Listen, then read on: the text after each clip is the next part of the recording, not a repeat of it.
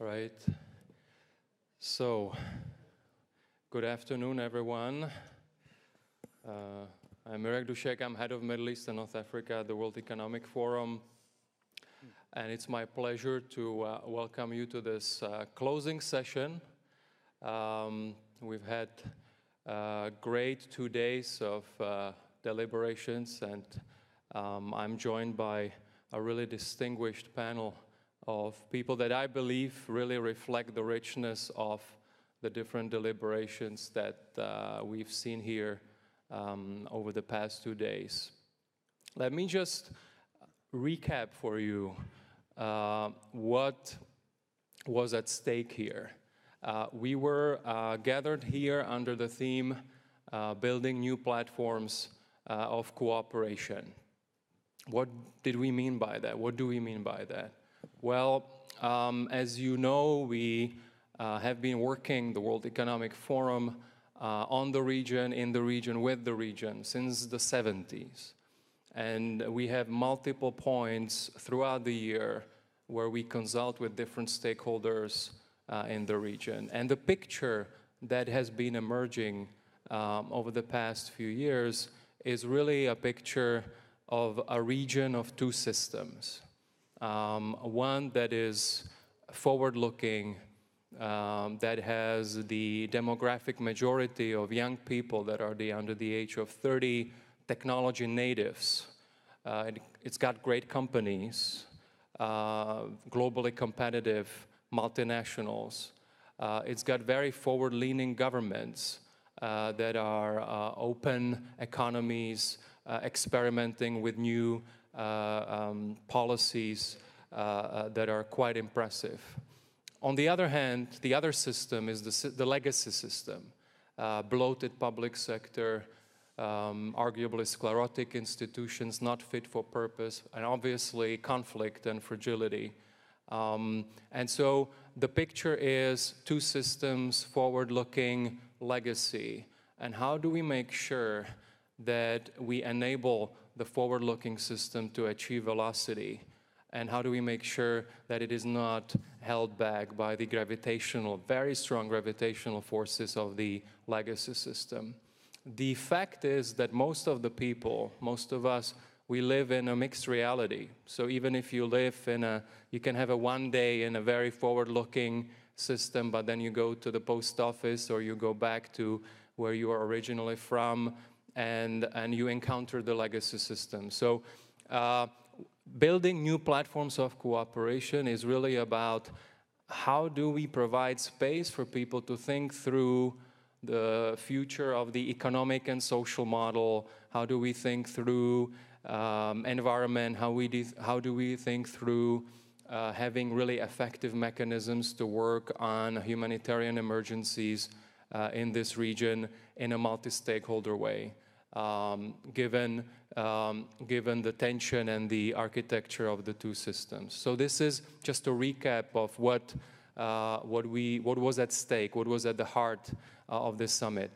The other thing I wanted to, at the beginning, just to mention, this was, of course, a space, 2 days of dialogue and deliberations, but what does it lead to? It's very, very important that there are outcomes, that it leads to something that we can all be proud of. And so, of course, there may be many results that I have missed, but I've attempted to, with my colleagues, to look at some of the outcomes that we've seen, nascent outcomes that may be important. First, Jordan. We see a huge gap overall, fractures in global cooperation and dialogue. Well, Jordan just reaffirmed again that it is a convener of global community, not only regional, but of global community. You know that among the 100 startups that we announced here, 27 were from Jordan.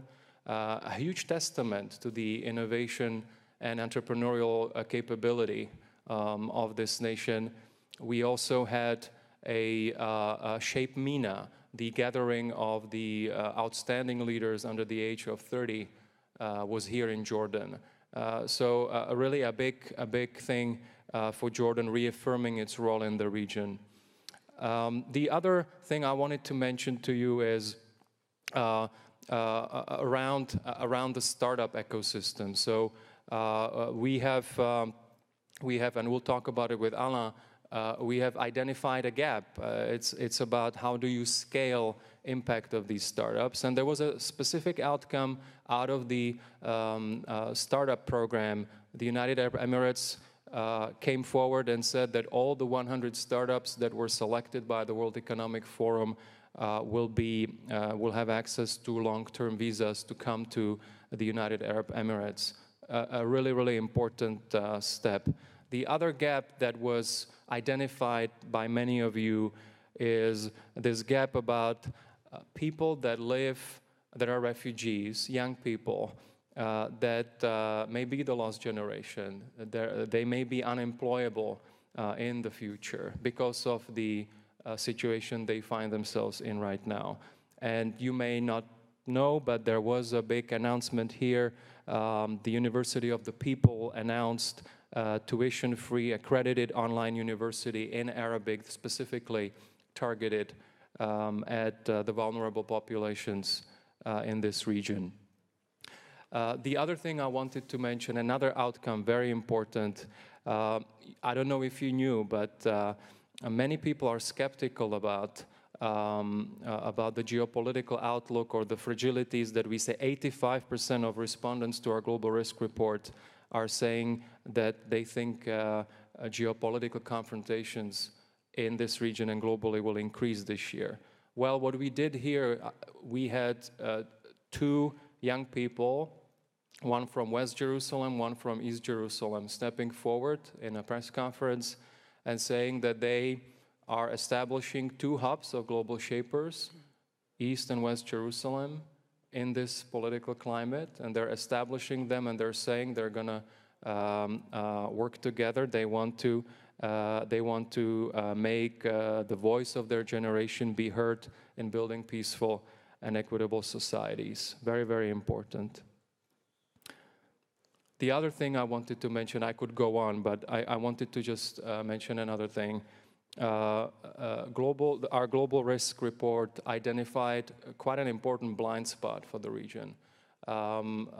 This blind spot is environmental stewardship, because some could argue, okay, in certain societies there is so much to focus on in terms of the social issues, in terms of unemployment, environmental stewardship, second, third order. Well, it's changing, and particularly the young generation, the shapers that are here, they put that quite high on their agenda. And there was one specific outcome I wanted to mention when the UAE Minister for Climate Change and Environment made a big announcement in supporting the initiative that the World Economic Forum has around circular economy. And they will focus in that effort on the region specifically, and how particularly the technology, the fourth industrial revolution, can contribute. So there are many other outcomes that are on this list that I could enumerate, but I think some of them will also come out of this conversation. So let me turn to my colleagues here on the panel. First, let me introduce them. We have with us Rania Al-Mashat, Minister of Tourism of Egypt and young global leader. So Rania, welcome. Alain Bejjani, to my left, Chief Executive Officer of Majid Al-Futtaim Holding in the UAE. Nour Gharibeh, Design, Strategy and Brand Development Officer of Syntax in Jordan and a global shaper. We have Bob Roberts, founding and senior pastor at Northwood Church, and Adel Bousselli, who is the Chief Executive Officer of Amal Glass and one of the 100 startups that we've awarded here at the Dead Sea. Alain, let me start with you. You are also a co-chair of this summit. You talk a lot about markets and scale. You talk about frictionless trade in the region. So how do we get there? For example, in our private proceedings, we talked about Karim, 3 billion acquired, same amount of customers have left, went public for 23 billion. Scale, scale, scale. So how do we achieve more scale in the Arab world for the next generation of companies to achieve the heights of lift? To lift up.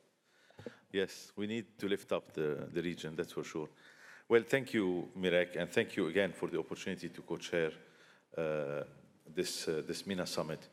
I think I came to the Dead Sea with a number of ideas, and one of them was how can we use this opportunity to create new platforms for cooperation in order actually to do something that's badly needed for the region, which is find a new economic model that can integrate this region and allow it to punch above its weight, to actually punch at its weight, where today we're punching below our weight.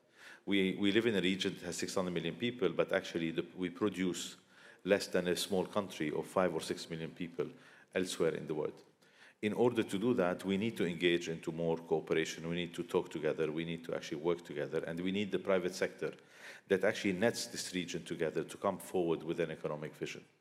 And this is something that never happened in the past, an economic vision that's constructive and that can actually double or triple the GDP of the region. So I came with these ideas, and every conversation we had, in a way, reaffirmed my beliefs in the necessity of these new platforms for cooperation and in the fact that this is badly needed. Whether we talk about data flows, whether we talk about the 4IR and how are we going to benefit, or how we're going to make sure that this region does not miss its fourth industrial revolution, and so on and so forth, we see that this is extremely important. This is one takeaway for me, and we see that most of the technological related issues are limited in this region because of, I would say, old word issues. On the other side, I gave an example that actually in the same week when Karim was acquired by Uber, which actually is a very important milestone for the region because it's a testimony of the importance of this testament of the importance, growing importance of the region globally after Amazon having acquired Souk. You see that a similar transactions in a way happens in the US with a company that has almost the same amounts of rides that Karim has, that actually goes IPOs for $24 billion, while Karim is sold for $3.1 billion. So in a way, and I would say very anecdotally, this is the discount of the region. So if you have the same business that is sold for is valued at $24 billion in the US and only 3.1 in the region, the regional discount is something around $20 billion. And this is one of the first time where actually we see how much it's costing us to do business in this region. Now, what does that mean? Should we abandon and jump ship? No. What we should do is double down on actually bringing this region up because we have so much at stake, and also we have so much opportunities and room for development. We have a region that has the right socio-demographics. More than 50% of our population is less than 25 years old. We have a region that's actually extremely engaged with very high internet penetration and mobile penetration, who have extremely good talent. But what we need to do is come together and work on netting this region together to make sure that the total is greater than the sum of the parts. And I think the conversation that you had here were fantastic, greatly important, and I already see a number of actions that have been taken and will be taken after these conversations. So, great opportunity to co-chair. Love the fact that we have a number of practical outcomes that happen. The UAE reacting immediately and say, look, you guys, you're a great talent. The UAE is open for business. We're here to support you, and we are going to basically lend you our platforms in order for you to grow. And at the same time, having the 4IR Center in Dubai, I think that will be inaugurated somewhere in the coming weeks, and a new work stream there on circular economy that is extremely important, also taking shape, is very encouraging, and we're looking forward to do more. Thank you, and I'll still come back with some other questions, but moving to Rania Mashat. Rania, I've known you for a number of years. You're now Minister of Tourism for Egypt, but you were vice governor of the Central Bank of Egypt Also, you were at the IMF in the meantime. And I know how important always for you has been and how much thinking you've done around the role of women in society and the role of women in the economy. So if this has been a big thing for us here, that we had a specific session on that. We had a new report that one of our partners launched here, looking at that opportunity.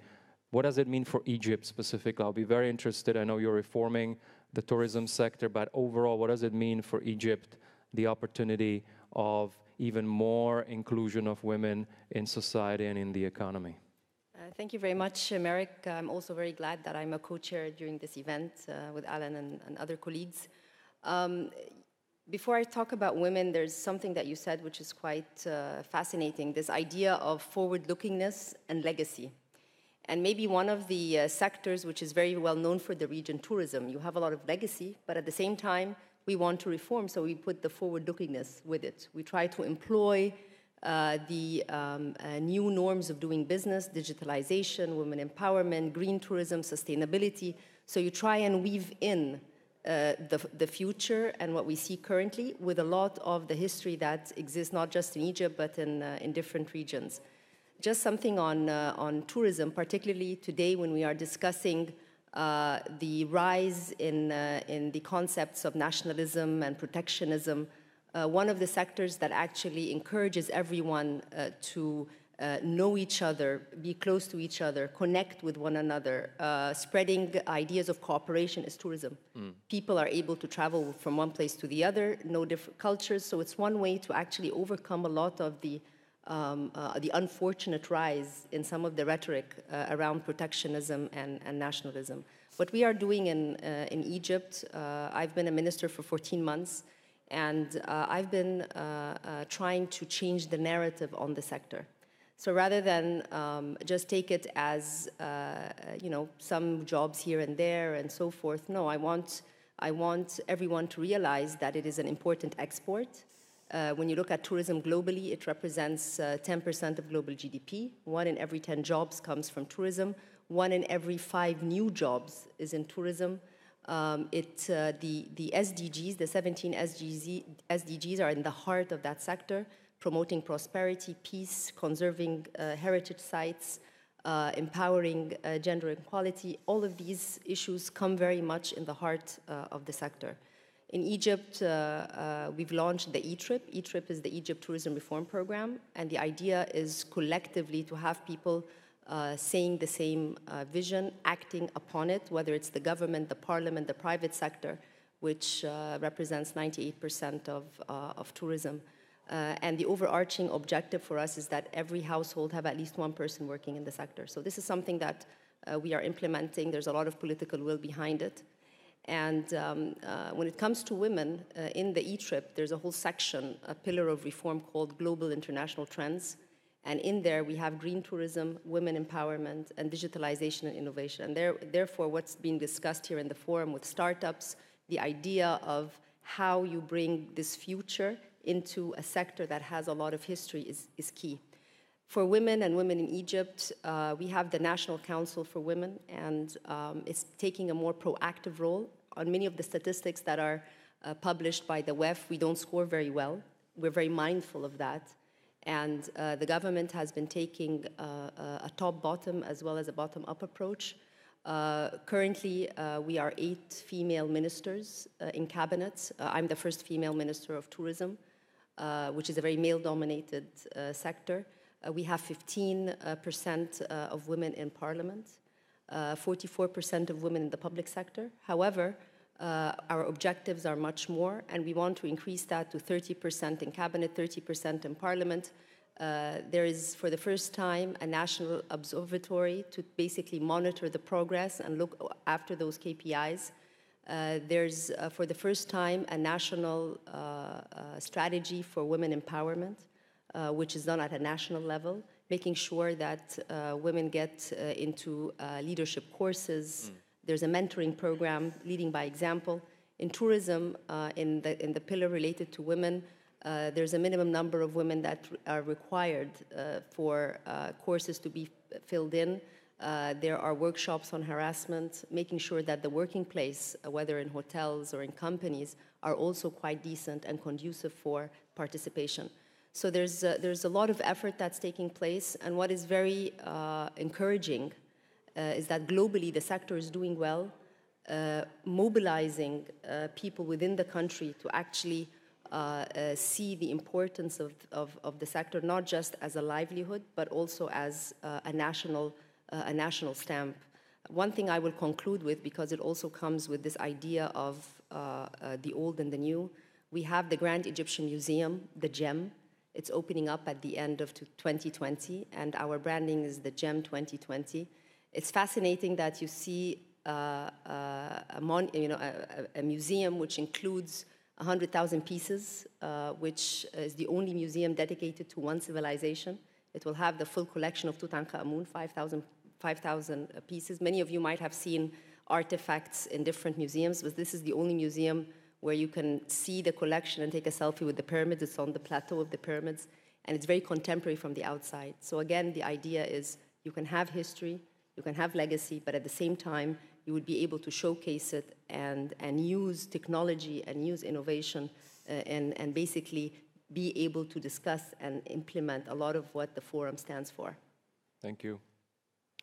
Nour, I mentioned that the Global Shapers community focused a lot on the environment here. There was the meeting just before this summit. You're part of the Global Shapers community. You're a Jordanian living in Amman. As a Jordanian living in Amman, why is it important to you to work on environmental stewardship as a priority? Great, thank you, Marek. First of all, as context, we at the Shapers community host regional gatherings for Shapers every year. So we have 7, and the Amman Hub just hosted the Shape MENA Summit last week. Our focus was on climate change, and it was mainly because we keep hearing a lot about how climate change and environmental issues are crucial. But for us in the region, given the situation and context, we feel like there are a lot of challenges we should tackle first. So for the Amman Hub and our fellow Shapers, we felt that it is worth to explore. Is it actually an issue we should be thinking about right now, given our situation? So we actually put together an experiential program that allowed us to talk to local experts on the issue, and also visit areas in Jordan that has firsthand witnessed the effect of climate change. So for instance, we went to Azraq, which is a town in northern Jordan that has its resources almost completely depleted, especially its water resources.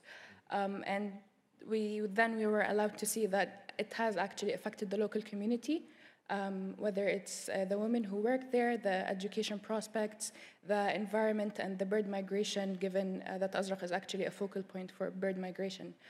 So when we were reflecting afterwards, especially in these few days, we noticed that, you know what, it is an important topic that should be brought onto the forefront, and we do not know enough about it, so at least we should be taking the simple steps of maybe learning more about it now so we can act faster than we should. So just bringing the topic onto the forefront, given the other challenges that we have, but including that amongst them.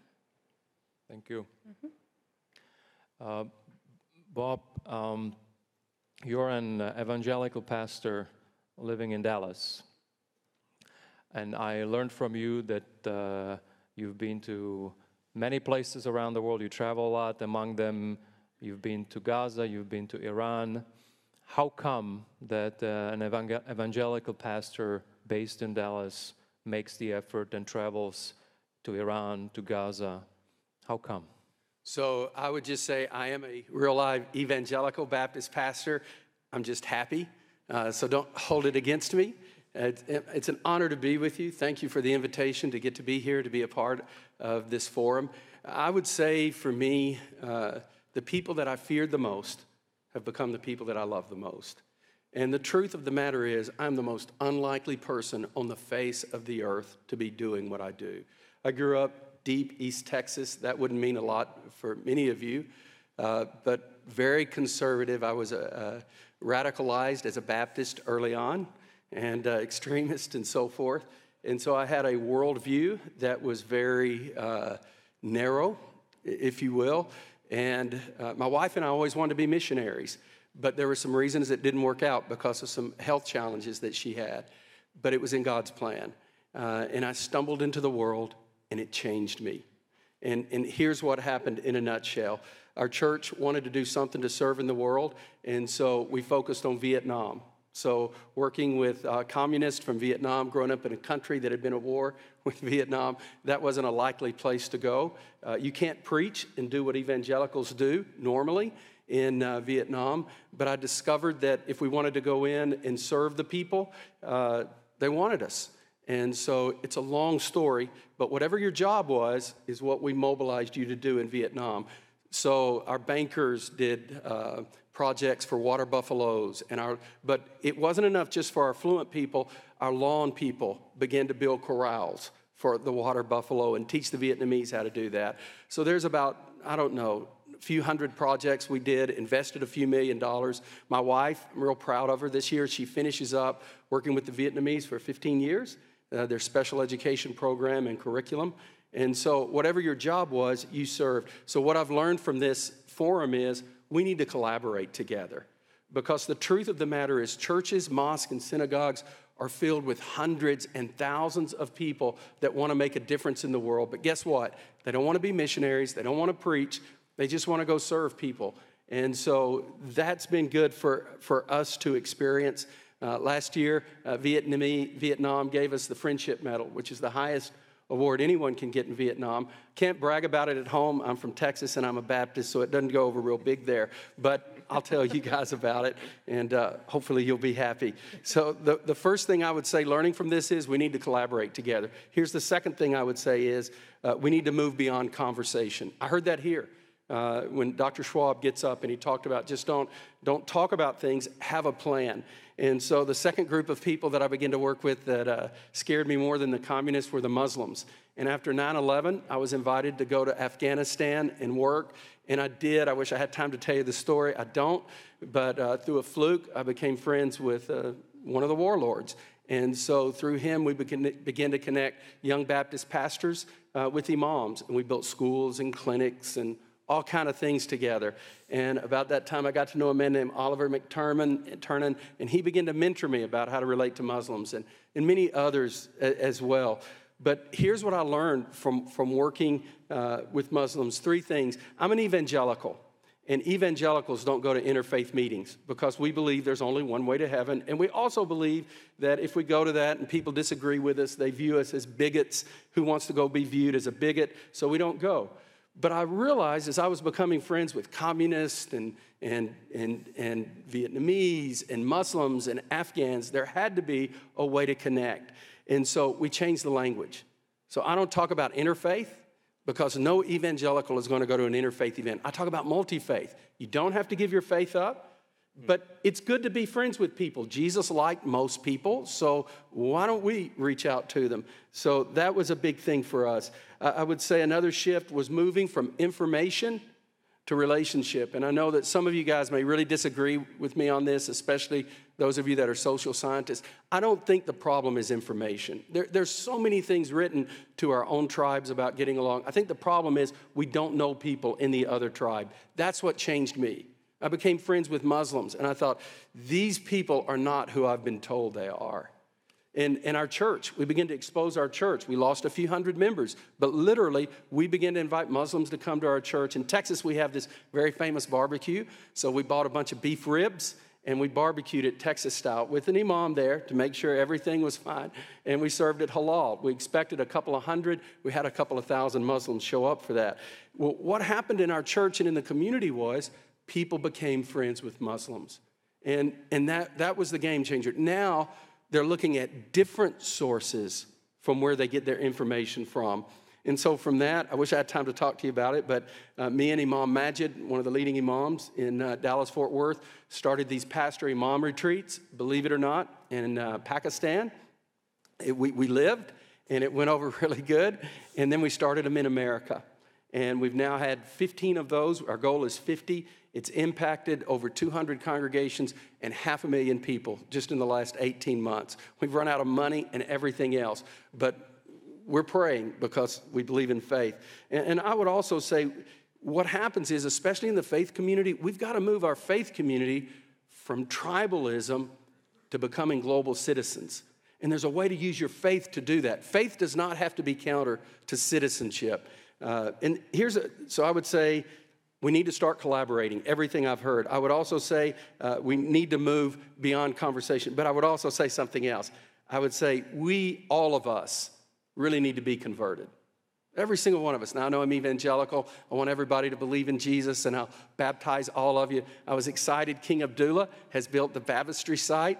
You've heard of John the Baptist? Well, I'm Bob the Baptist. I want to use that thing. I mean, I'm really excited about it. But here's what I would say. I think inside of ourselves, we've got to be converted about how we see other people. And we're going to do that as we become friends with them, as we relate to them. And so the challenge is this. We all know we're supposed to love God. So let's love him, whatever your faith is. We all know that we're supposed to love one another. That's not a debate. But if we do what Jesus said, I mean, Easter's coming up. What does he do? He gives his life for the world. Well, I think that we have to be willing to love our enemies. And when Jesus said, love your enemies, he was being counterintuitive, because you cannot love someone and be their enemy. It's just impossible. And so I would say what's critical for us, if we're going to be different, we've got to see the image of God in one another. And when I look at the image of God, I can't hate, I can't fear. And so when they're upset with me, instead of me saying, well, you're wrong, my first question has become, well, what needs to change about Bob? And that's why. Thank you.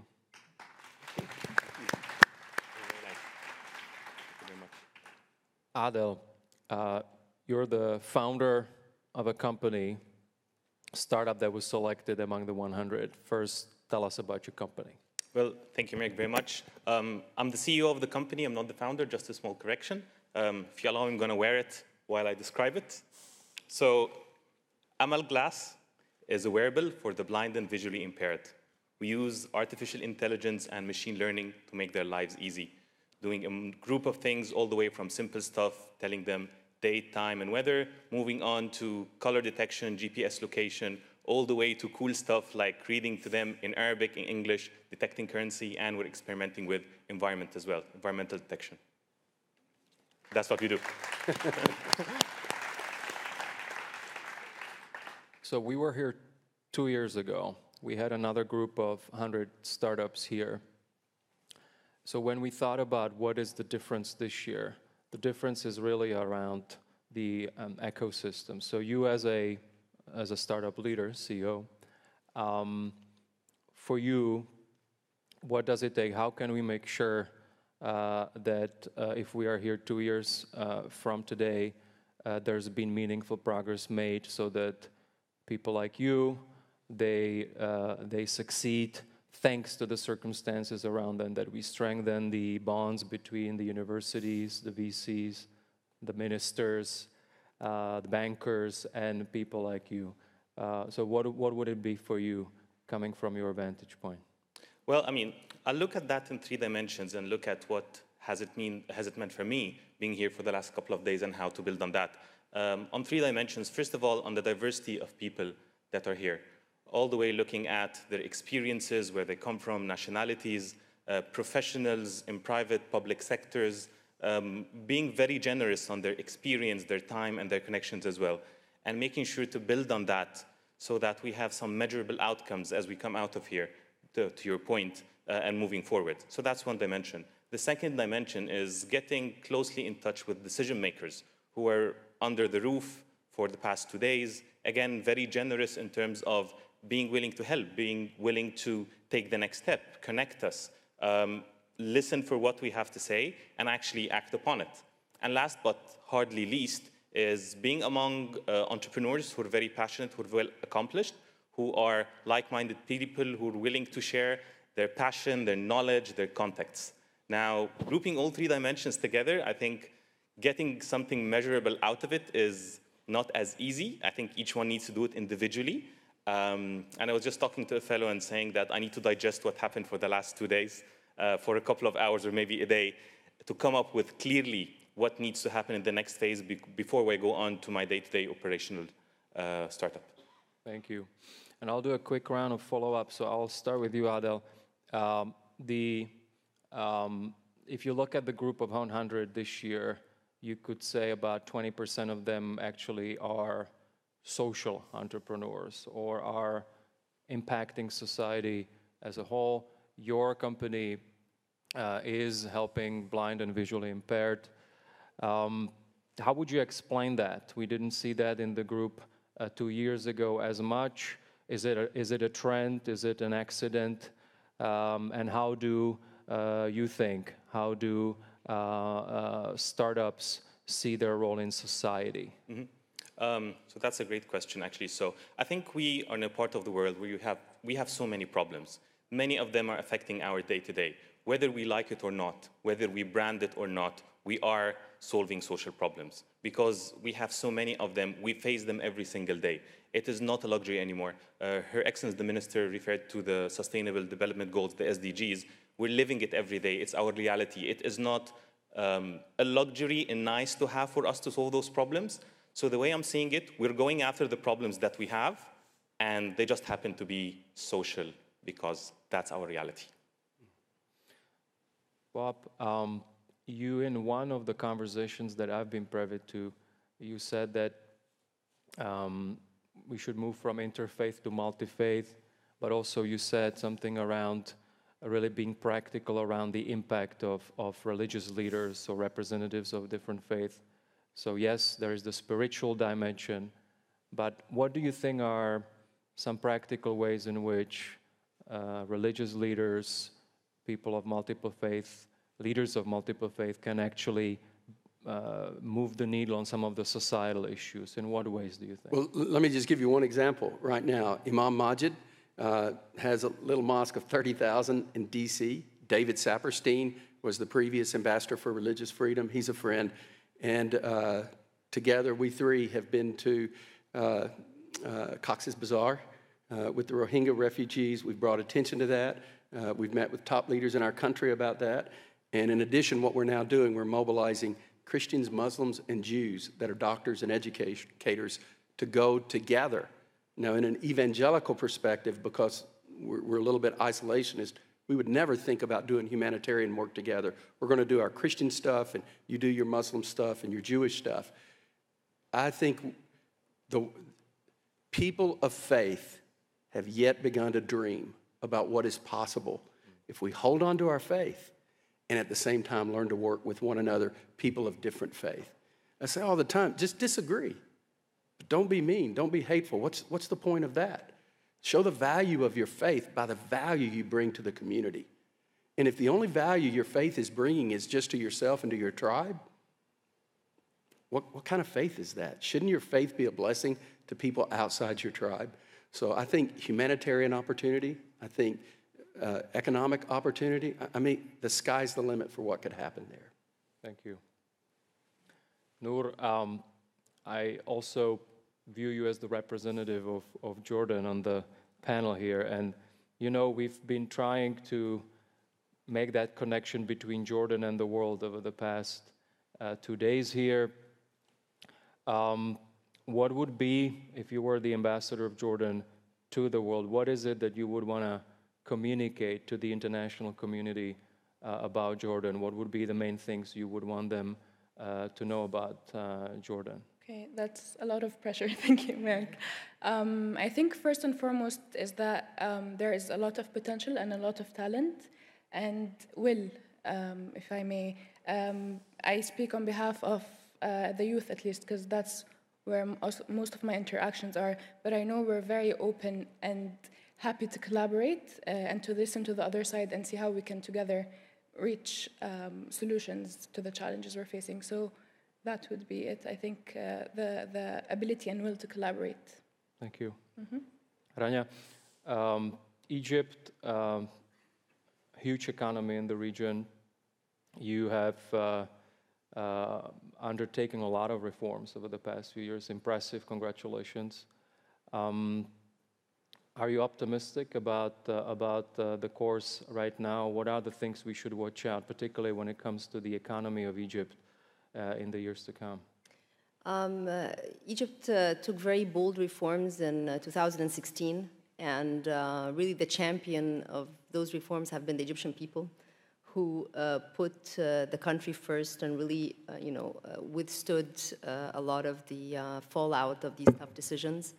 I think that the growth rate for Egypt has been higher than the regional averages, and we're doing pretty well. There are still a reform agenda which is very ambitious. Monetary policy, fiscal policy is underway. Structural reforms are what we are working on, whether it's in the civil service, whether it's on different sectors. Even when I took over tourism, trying to approach it from a structural aspect so that you have sustainability in everything you do. You don't want to be doing reforms that are very short-lived. You want them to have a longer impact, and to do that, it requires some heavy lifting. I'm a believer in policy frameworks, and policy frameworks need to be transparent and communicated, and that's something that I'm trying to do in the sector. Just in terms of something that comes out of what we've been discussing the past 2 days, in the region we have leaders and laggards when it comes to innovation technology, some of the themes that have been discussed. We have a very impressive group of young leaders who are taking policy positions in their countries. And I believe that there's a platform for us to come together through the WEF to basically see how different experiences in different countries can be copied elsewhere. There's a wealth of shared experience, there's a wealth of will and commitment, and I think we have a chance to capitalize on that and push it forward. Thank you very much. Alain, I don't think you are from Lebanon originally. You live in Dubai. What we had here at the heart of our conversation as well is how do we help with reconstruction and stabilization of certain economies. Of course, top of mind are economies like Iraq. Top of mind is what's happening in Syria. What do you think is the role of the private sector in all that? Is there a role for the private sector? Well, definitely, because in reality, governments may fund, but the private sector is going to build. So reconstruction, I think, has been looked at in a truncated way in the past, because it has been about providing aid, being it aid packages or different type of aids, and actually rebuilding the physical infrastructure. But I think what these countries will need the most, is actually rebuild their economies, rebuild their legal framework, rebuild their judicial system, rebuild their education system, make sure that they can actually be part of the world that they have missed for the past number of years. So actually you have a generation gap there. You know, when you talk about the refugees, I mean, the average lifetime of a refugee is 17 years. I'm not sure if people in the room know that. A refugee, on average, stays a refugee for 17 years. That's a lot. Now, there is a lot of work that's happening in order to support these things and to alleviate the burden of refugees out of countries like Lebanon, like Jordan, Turkey, and so on. These are the 3 countries around Syria that have paid the most, that have been the most generous from that standpoint. But the reality is the private sector has a long way to go in actually making sure that it's engaged and actually bringing solutions. But at the end of the day, the private sector is reasonable and has to see an opportunity, and that opportunity cannot come despite, I would say, the lack of frameworks. So the importance of putting on frameworks will enable the private sector, and then the private sector has to be there and actually be open to take risk and also to reap the fruits of that in the future. Because we should not forget that the private sector role is to actually drive economic growth, create sustainable job employment, and actually make money. And we should encourage the private sector to make money so they reinvest more in these economies and they continue to grow them. Thank you. Thank you for this panorama view of, I think, what we've been looking at here at the World Economic Forum over the past 2 days, but I think it's quite a nice 360 of the agenda for the region. I talked at the beginning about not only thinking, but also having some action items, something to do as a result of this summit. So I'd like to just get a few quick reactions from each of you on what it would be the one thing or more things that you would do out of this summit, as a result of this summit. If I could start with you, Alain. Well, I would say two things. One is I'm going to go back running to Dubai in order to work on the circular economy with the Center for the Fourth Industrial Revolution with Murat and the team, and see how we can contribute into that. So that's number one. Number two, I'm going to be also doubling down on this idea of actually putting forward an economic vision for the region that should empower the region to actually double or triple its GDP. Thank you. In the spirit of partnerships and collaboration, the idea of having the policymakers who are with the exposure of what the forum stands for get together and try and put an action plan of how we can basically create synergies and leverage and build on the experiences that we have. Thank you. Nour? Okay. I think for us now that we realize the importance and urgency of the climate change issue, I will work to make the conversation more relevant for the youth in the region about how we can tackle this issue. Thank you. Vietnam taught me how to think about cities and how the world works and that sort of thing. Working with Muslims taught me how to think about faith. How do you talk about that? From being here, some things, a lot of personal notes I've made is in terms of meshing those two, where both the society and the faith, how do we do that? And what I'm going to do in the retreats that we're doing in the U.S. and around the world. How do we push that farther and more? Thank you. Ada? Well, two things. First of all, I'm going to go back to my team with tons of new ideas, thoughts, and insightful conversation outcomes, and just brainstorm on what to do next. On the second front, I'm going to connect or reconnect with a lot of people that have touched base during the past 2 days on collaborations, potential working together, help, and support. Thank you. So what is the World Economic Forum going to do? Well, I can tell you a lot in the region. As I said at the beginning, we've been present in the region since the 1970s. I mentioned some of the initiatives that we've announced here. Alain mentioned that he's going to go back and work on the circular economy. We are already at work at the Dubai Future Foundation on the Fourth Industrial Revolution, and we'll be opening up new activities you will see soon in other countries of the region. So the Fourth Industrial Revolution is going to be a big thing for the World Economic Forum in this region. But we will also keep working on reskilling young people for jobs. This is another thing that we've been hard at work over the past few years. So we'll continue that. In a nutshell, what we will do, we will continue being committed to the Middle East and North Africa through engaging you, our multi-stakeholder communities. So with that, I'd like to thank you all for coming, not only for coming, but also engaging in the dialogue. And you've become part of a community or communities, and we really look forward to working with you in the months and years ahead. So thank you very much. And this closes this summit at the Dead Sea. Thank you.